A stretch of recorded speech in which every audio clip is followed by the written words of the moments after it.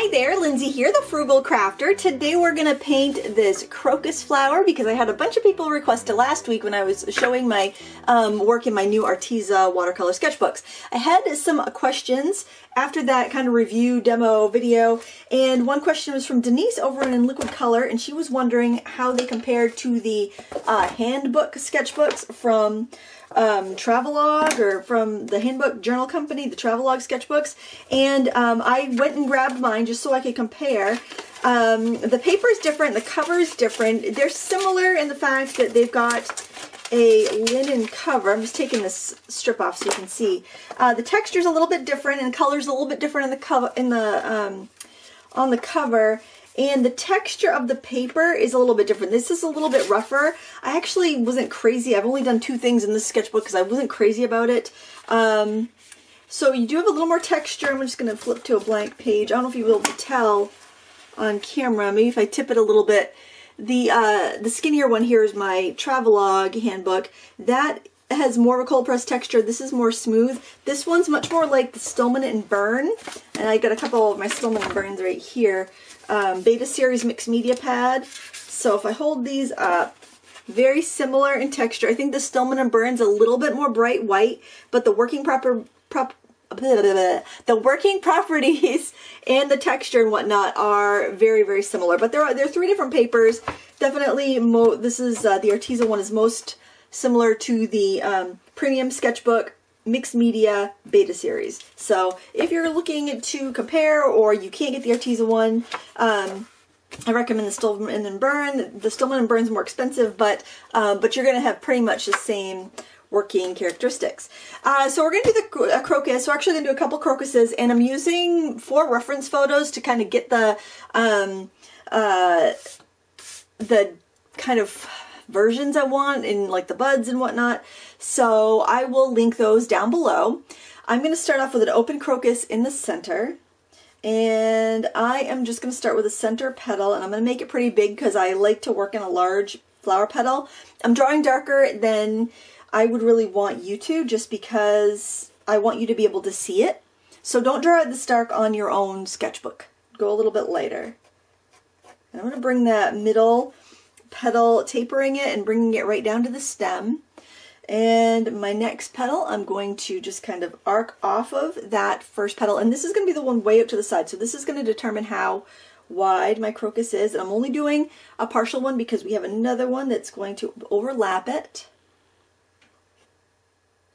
And it should not be as high as that. So I'm bringing that down. I'm going to bring that one up a little bit. And I'm just going to go ahead actually and erase the lines that I know are wrong so I don't end up getting confused.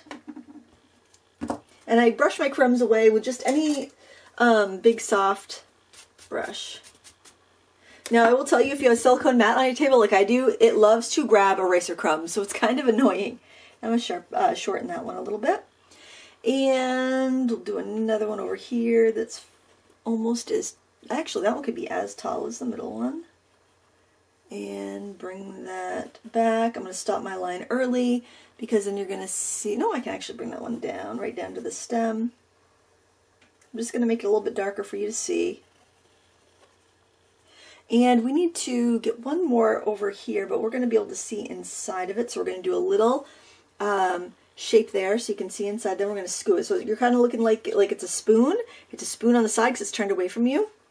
I'm just going to tuck that in behind there. So we have our center crocus. We can see like another petal there poking up from behind. And then I want to put a bud over here. So I'm just going to kind of do like a long oval shape. And bring that little, like you can kind of see the skin coming up around it as it kind of pushes out of the ground. You can see maybe a little bit of that on this guy. And we'll give this guy some longer grasses. Skinny.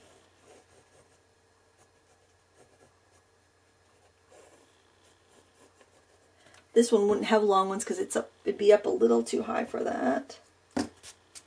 This is going to be kind of like a montage. It should be really pretty if you did some stamping or some collage with it. And do a couple other little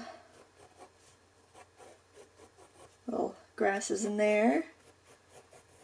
And then we'll do one over here so we can have 3 things, so it'll be a little bit, a little more interesting. I'd like to be able to see the center, like the yellow part of the flower on this one. So what I'm going to do is actually just draw like a triangle, really, really light. So you might not be able to see that quite as well. And I'm just going to taper it down. So it looks like a martini glass. And this one will come out right off the page, like maybe it's in front of these others. And now I am just going to very, very lightly, this will have the lightest petals as well. Very, very lightly put in these 3 petals to kind of help balance everything out. Now I want to see in the center the stamen, which we'll paint yellow, but I want to make sure that I've got it in there. And I'm going to stick a couple other little petals in there. So let me just darken these lines. Don't you darken them though. You keep yours light. So you'll probably be able to see my pencil lines when I'm done, but that's okay. I just want you to be able to see my sketch. So we've got these 3, crocuses? I guess it'd be crocuses if there's more than one. Okay. Now I'm going to just go in and erase any of my sketchy lines that I don't need. And I will link these 3 reference photos down below so that you can have some to go by. And if you want to change your composition up, you can totally do that. I was brushing that off onto the floor because it's so much easier to sweep up these eraser crumbs from the floor than it is from my silicone mat. I have to wet it down and do that. And a couple other little grasses over here to balance. Okay. So to do these petals, to make them translucent, we're going to be working in layers. And I'm just going to go and grab a round brush. And I'm going to grab, just put a little water on my palette. I'm going to grab some of this purple. Now this is the Arteza watercolors. I'm going to take some of the purple from the pan set. I'm going to grab a little of the magenta. It's kind of like an opera color actually. Let me look at this color next to it. You know what? Use the darker pink. Let's use a darker pink because I think it's going to be a little bit more true and transparent. We're going to grab a little ultramarine blue. My ultramarine is from the tube set of 12. I like to use ultramarine blue to darken. If you don't have that, just use one of the more purpley blues from the pan set, like this one right there. That would work fine. It's definitely got a purple tone to it. You don't want a blue that's got a green tone to it. We're also going to be using some green. I'm going to use the sap green from the 12 color tube set because it's a little bit more clean looking. But you could use the permanent green light and the olive green if you want to. I might use a little bit of the olive as well. But, you know, just go with whatever's closest, no matter what brand of watercolor you're using. You guys mentioned last week that you really like seeing the palette, the mixing area in the video, so I'm going to leave that in. I'm going to use this nice warm yellow from the pan set as well. Although when I bring it over to my palette, it doesn't look all that bright. Maybe let me grab a different one of the yellows. So I'm looking here. These are from the pan set. I'm going to... Gosh, you know, that one there, it looks almost orange, I think would be the best yellow to go with. But you just want something bright and a little bit on the warm side. Okay. Okay, so with the watery color, where I put a lot of water in there, I am going to put a glaze in on pretty much every other petal. Now a glaze is simply a transparent layer of color. I've got quite a puddle there. I don't want that puddle. So what I'm going to do is grab a painting rag here. What I do is, like, when your kitchen towels get too kind of grimy that you don't want to like use them anymore because they're stained and they just look horrible, they're perfect for painting because they're clean, they're very absorbent, any sizing out of the material is gone, and it's just really good for that. If you want to add a little bit of shading, you can add a little bit of a darker color towards the edge. Pick it up right from the pan. But that's great because these will, especially if you're just using them for watercolor, what I ended up doing, and this was a tip from a viewer, is I just will wash them off. If I'm worried that they might stain my laundry, usually watercolor is alright, but what I'll do is I'll just rinse it out really well in the sink, and then I will I'll let it dry, and then it'll be good. Or I even hand wash it with a little bit of dish soap. I waited too long before I did that, so I had to go blend the whole thing in.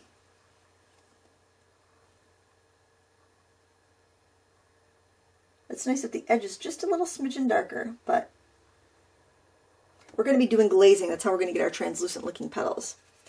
Okay, we're going into the middle flower. We're going to do that light wash and then add some color to the tips. Why don't we just do one first, because we want to make sure that we do a good job on this. So do our light wash of purple, and we'll bring it down here to about here. Then we're going to stop it fairly abruptly. I'm blotting off any excess water from my brush.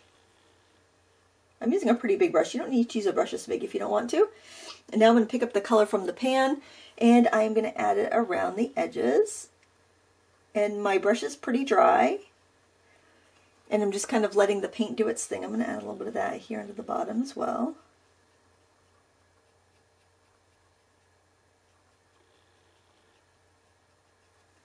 And let's see, I could add a little bit more to the top there.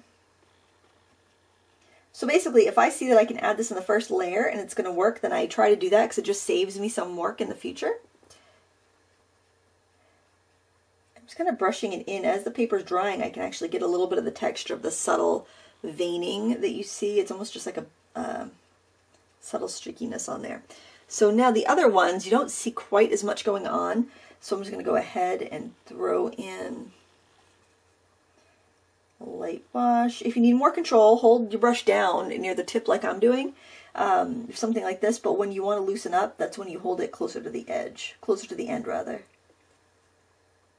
Now over here, I'm just going to do the outside. I'm not going to do the inside of that petal right now. I'm just going to do the outside.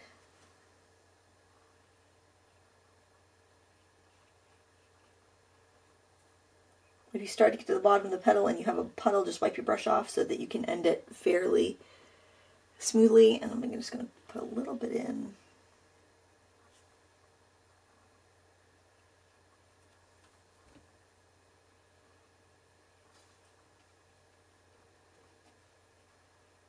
If you're getting a hard line, you might need to re-wet the petal. Like, I mean, a pretty hard line there. I think with my winter, you know, it's still, even though today's the first day of spring, happy spring, everyone. You know, the heat's still on. It's still like, you know, 14 degrees outside, so it doesn't feel like spring, but I can pretend. Now over here, but it just means your paper dries quicker. Over here, we're going to do, actually, I want to put a little more detail on that bud, I think, because all these, like, you know, the petals are just kind of close together.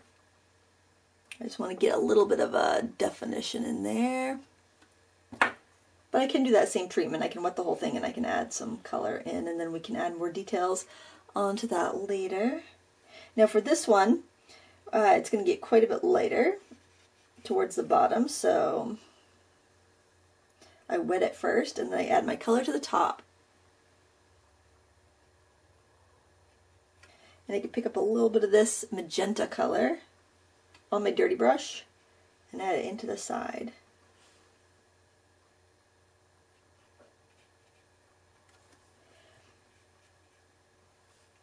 And that will give us a nice base. I can also go in and put the grasses in. I'm going to do that with a fairly light sap green. I'm going to add a little bit of that yellow to it actually. And I'm just going to do this on dry paper, kind of like just one stroke, because we can go in and add more to that. Start on the tip of the brush and then press as you pull it down. If you get a blob, just go wipe your brush off and pick up the blob.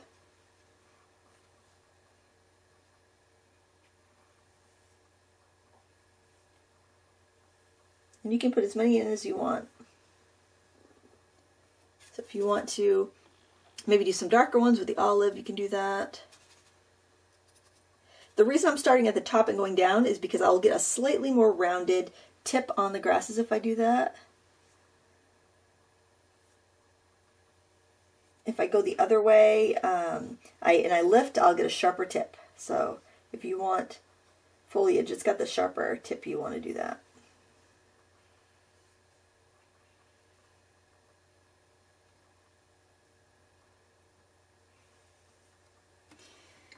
Okay. Now for those, this kind of onion skinny area, I'm going to take some of the yellow. I'm going to mix some of the purple with it. And it's going to give me a nice brown. And I'm going to go in and just kind of blot that, just kind of dab it in a little bit. I want this fairly watery. And then I'm going to grab something to scrape with, because that's going to give me that really nice texture. I've just got a piece of cut up old gift card here.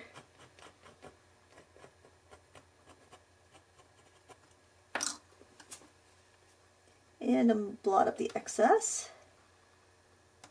And you can drip in a little bit of that purple if you want to.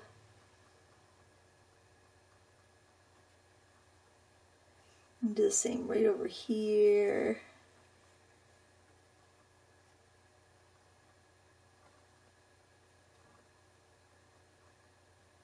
And a little bit of scraping. You'll see this in a lot of bulb flowers. You'll see a lot of that kind of like wrapped around the base of a bud, like in irises and whatnot. Okay, so we're going to go back around and start doing another layer on our flowers. We're going to grab some more purple.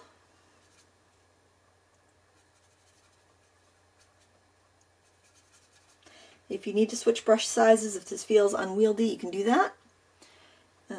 I'm going to go into this middle one first just because I have too much paint on my brush to do one of those smaller ones right now. And I'm just going to go in and overlap.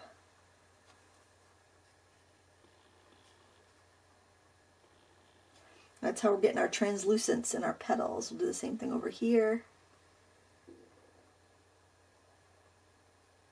We're going to paint that petal as if we can see through. Isn't that pretty? We'll do the same over here.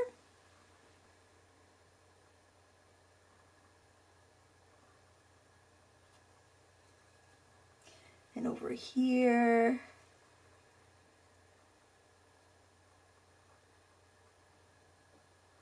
I think it's such a charming, beautiful effect. And let's see this inner part. I'm going to grab a little magenta here. And get the inside of this flower. I'm just going to paint this inside up here. Actually, no, I think I will pull that down in front of the other one. It's going to be a little subtle because that one's still wet, but that's all right. Maybe I should have let that dry. I'm not going to worry about it though. Excuse me, I got a cough. Goodness gracious, I need to have my herbal tea. Okay. So now we have to let that dry before we can do that last guy there. And also with that, but we can come over here. If you want to switch to another brush, you can, but this brush has a razor fine point on it. So I'm just going to stick with this one. Just make sure you don't have it too wet, because with a synthetic brush, sometimes these tackle ones, they're so resilient. They're such a workhorse, and they're so long lasting. But the downside is that sometimes they will like release all their water at once. And that can be very frustrating. So this isn't going to have that translucent appearance because the petals are all packed tight in like an opaque mass. So here, I'm just going to be throwing in kind of like the edges. And I'm just kind of feathering it in. I'm starting on the edge where I just painted and just flicking the brush strokes in so I get a little bit of veining. And down here, I can see that I've got this darker area that I want to color in. Pick up a little of that magenta. Don't have too much water. You need enough water so that your bristles stick together, okay? But not so much water that you're going to make lots of long flowing lines. And the only way to really get used to how much water you should have is by painting. You've got to practice. There's no like there's no rule of thumb I could tell you that would make sense more than just telling you to practice and get to know your brushes. And part of that is sticking with it and not, you know, thinking that you're going to buy some magic supply that's going to make you better overnight, because that's not the case. If you have decent supplies, they're gonna work, you know. Don't expect to find some magic brush or magic paint that's gonna, you know, turn you into a, you know, a professional painter overnight. No, you need to practice. Okay. Oh, this color's perfect on its own. I'm just gonna put that center in there, and then I'm gonna dilute that down a little bit. This kind of add it with some water and some of that brown mix on my palette, which was this yellow plus the purple. I'm just kind of swirling it until I take down some of the chroma. I desaturate it a bit. I'm going to add a little bit of that over here in this husky area. I'm also going to throw it into some of the grasses, and this is going to bring harmony.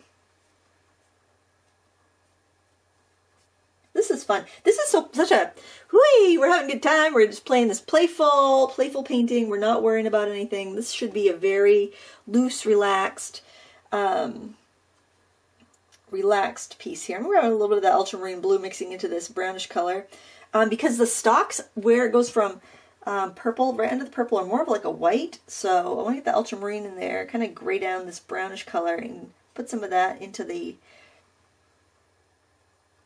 stalks themselves, with a little bit of the green.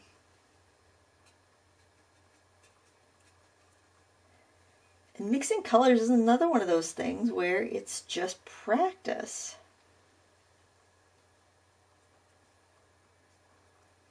Get the edges, clean my brush off, and then I'm just going to spread that around a little bit. Now on this paper, it doesn't respond quite the same as regular watercolor paper, like a cotton watercolor paper. You're not going to have days on days to blend this stuff. Not that you do with watercolor either, but you know, you just have to work a little bit more quickly if you want to lay down color and then blend it. So have your rag handy to wipe your brush, that sort of thing. I want to bring a little more purple down into those stems.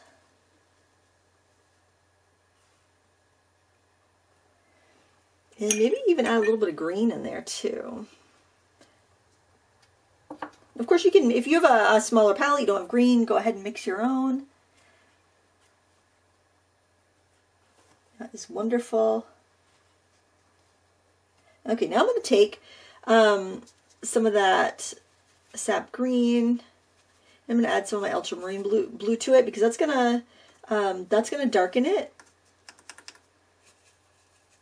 You know what I didn't do? I didn't spray my palette before I started. That's something I usually do with these Arteza paints, and they still are working fine. So if you find that your paint is not, and I haven't used these since last week either, if you find that your paint is not flowing as well as you like, then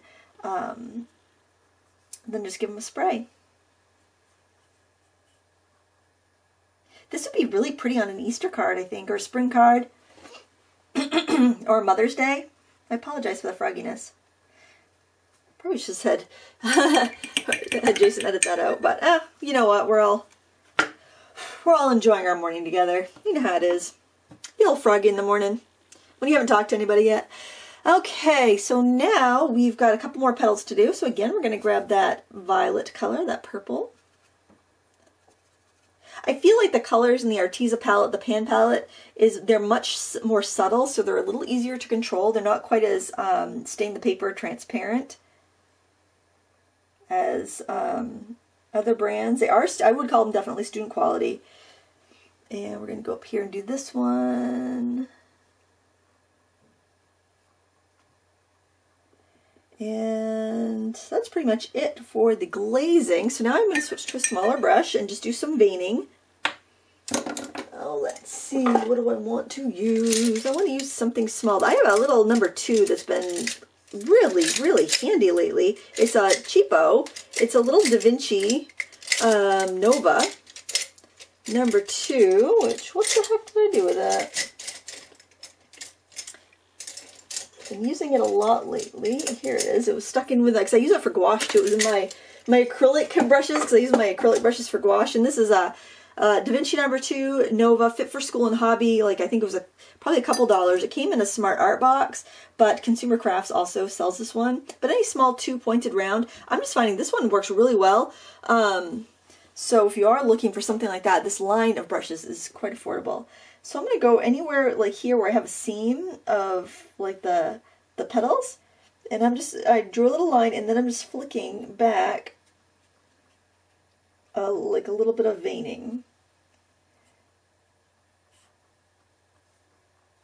Look at the colors that you're working with. Here I'm going to go a little more magenta, draw around this little petal and flick in some of that magenta.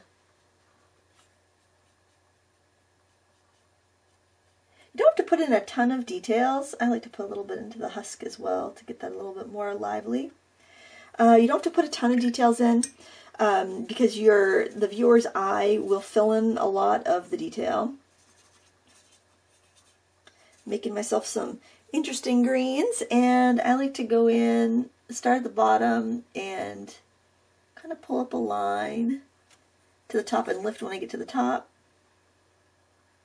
Because these little grasses tend to be kind of like folded in half when they're new around the buds. And that gives you that kind of thickness and depth. You don't have to do it to all of them, but definitely I would to the ones that are right around the flower that's starting to bud.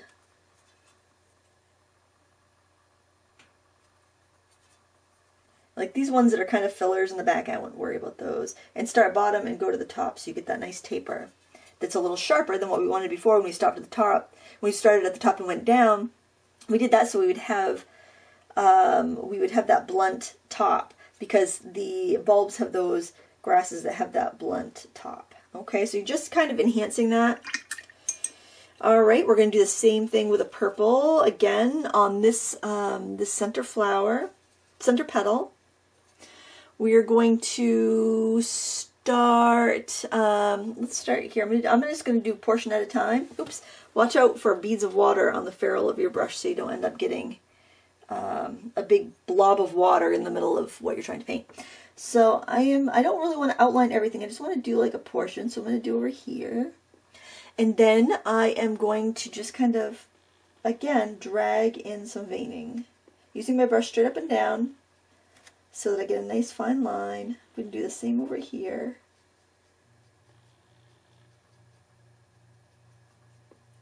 And I am going to pull some of that down into the stalk.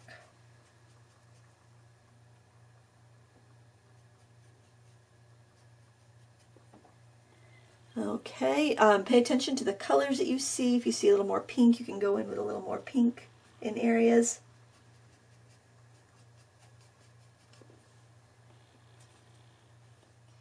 And now you can pretty much just jump around here. Over here I'm seeing I have quite a bit of pink, so I'm going in and just kind of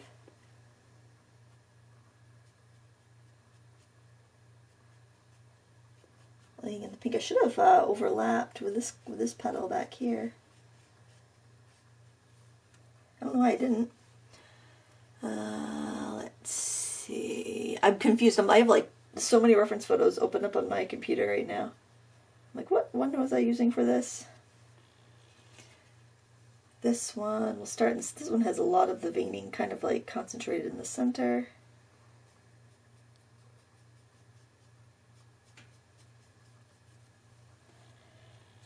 And you're not going to see as much.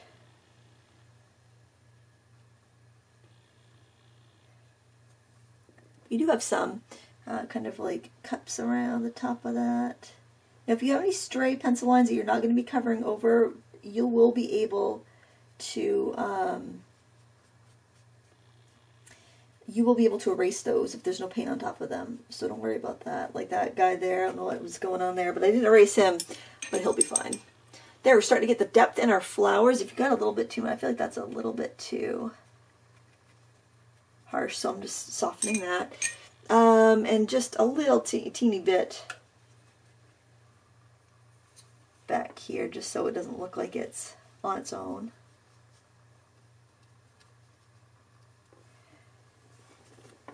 That seemed a little harsh actually, but it'll be fun.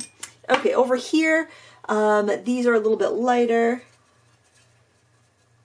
I'm going to add a little bit of that pink and purple together. You want to repeat the colors, but you also want each flower to be a little bit unique and individual.